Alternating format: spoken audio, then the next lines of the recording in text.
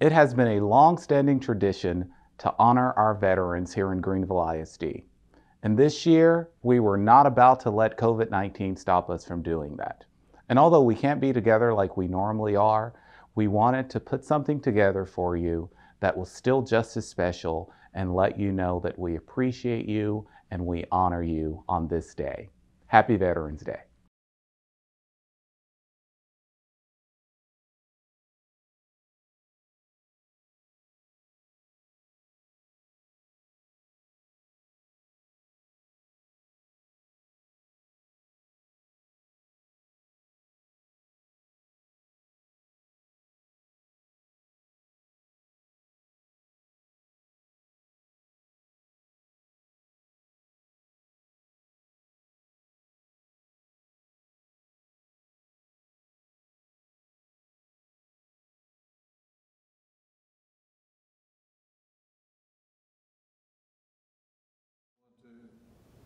Hello, my name is David Gish. I'm the Director of Community Outreach for Greenville Independent School District.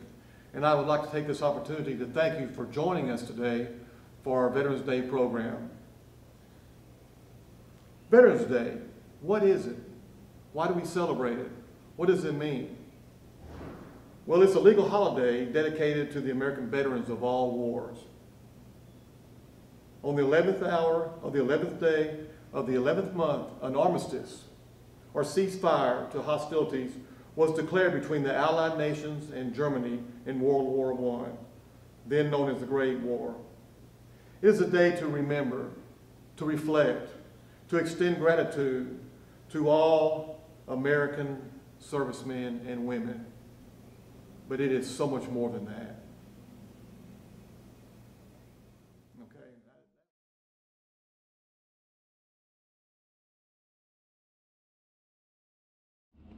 Aaron. Helmet. Ready. Cut. Freeze and helmet.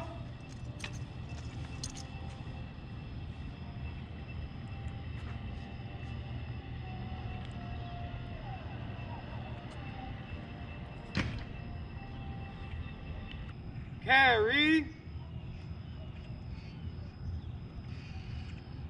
Colors. Ready. Cut. Order. Colors.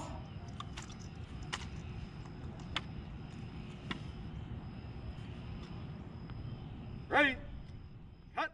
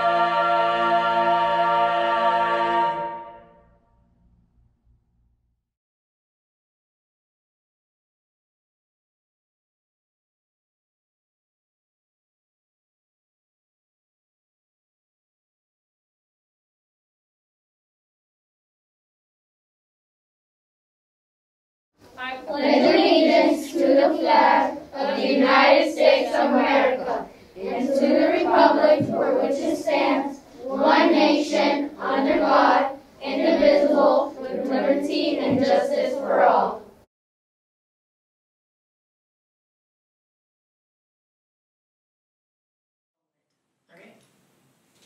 Inscription by Herman Melville.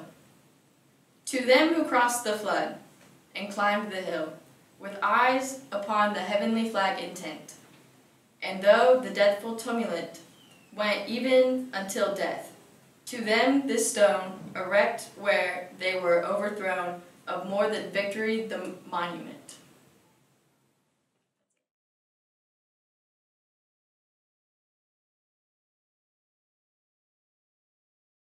And the Brave, a Veterans Day tribute by Joanna Fuchs. When America had an urgent need, these brave ones raised a hand. No hesitation held them back. They were proud to take a stand. They left their friends and family. They gave up a normal life. To serve their country and their God, they plowed into the strife. They fought for freedom and for peace on strange and foreign shores. Some lost new friends, some lost their lives in long and brutal wars. Other veterans answered a call to support the ones who fought. Their country had requirements for the essential skills they bought. We salute every one of them, the noble and the brave, the ones still with us here today, and those who rest in a grave. So here's to our country's heroes.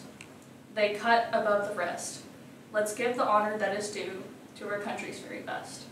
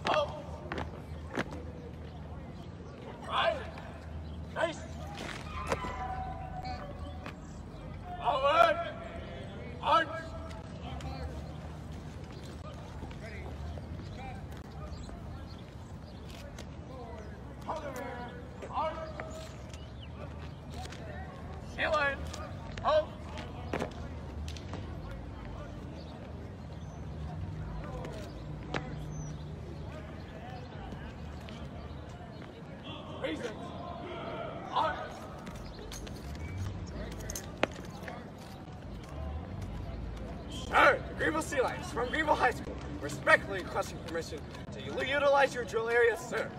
Permission granted. Aye, sir. Order. Arm.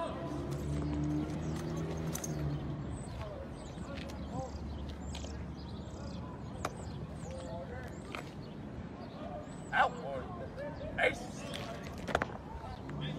Ready. Move.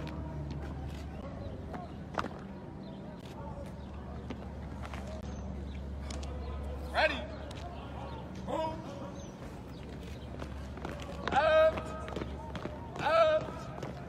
Left, right. Sea lanes. Halt. Right. Face. Forward. March. Up.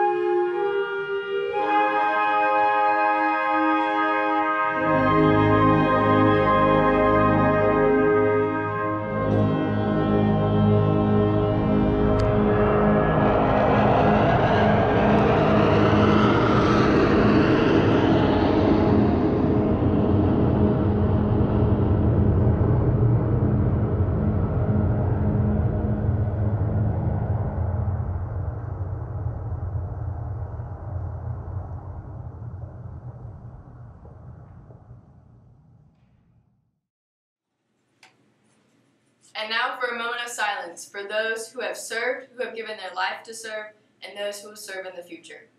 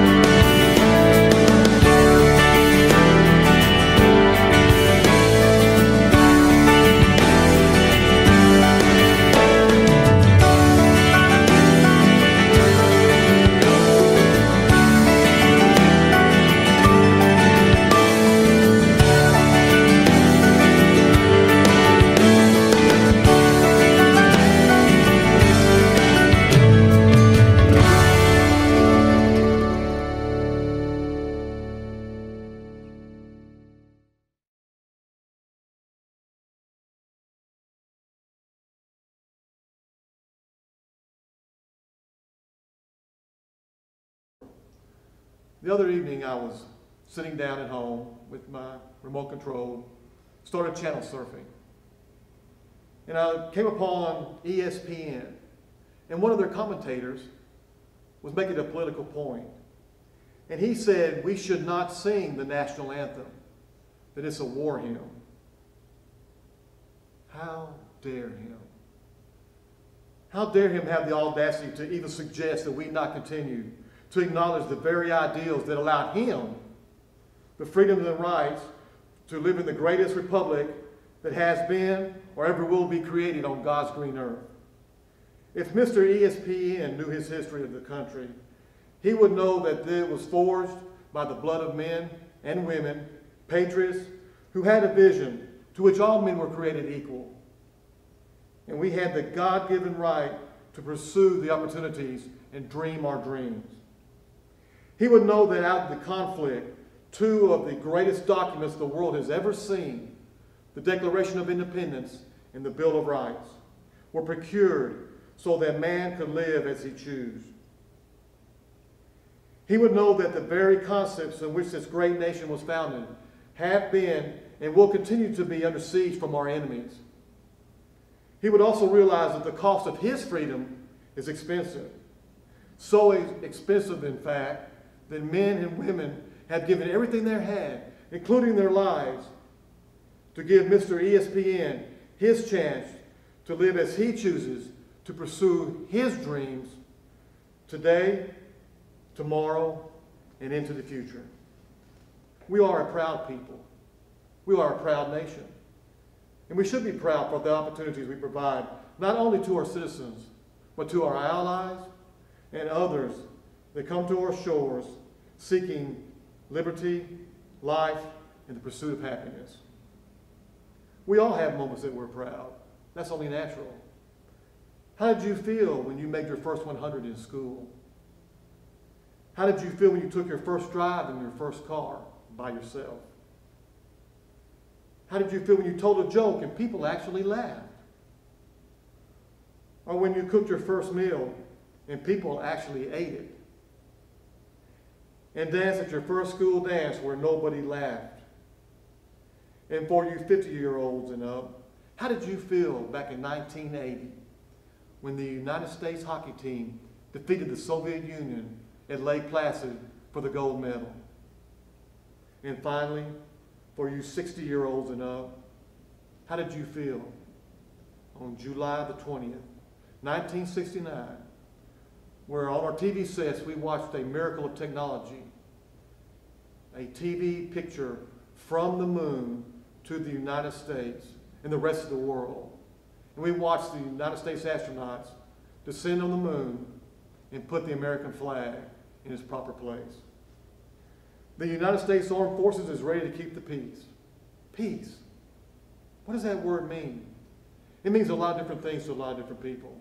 But I believe it means the ability to identify our enemies, the ability to assess their strength, and the ability to defeat them on the field of battle in order to preserve our way of life. This is what our armed forces do each and every day. Our armed forces are the best in the world. Peace through strength has allowed the United States to be the forefront of world affairs. This mindset, peace through strength, gives us the opportunity to flourish.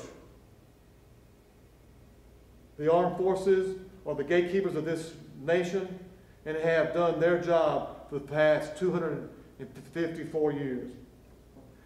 This mindset, peace through strength, is the reason why we have the opportunities to flourish in America. The armed forces are the gatekeepers of this nation and have done their job very well for the past 254 years. And I am quite sure that they will continue to do their job with the same profession and determination. People around the world want to know what it's like to be in America. What's it like to have the opportunities that we have? And I say, how do you describe when you lay down at night to go to sleep, you say your prayers and have peace in your heart? How do you describe when you watch your children and grandchildren play their first ball game? How do you describe sitting in a movie theater and seeing John Wayne right across the silver screen, coming to the rescue. And how do you describe the feeling you get on the morning of the 4th of July? When you look down the street and see hundreds of the most beautiful flag the world has ever known.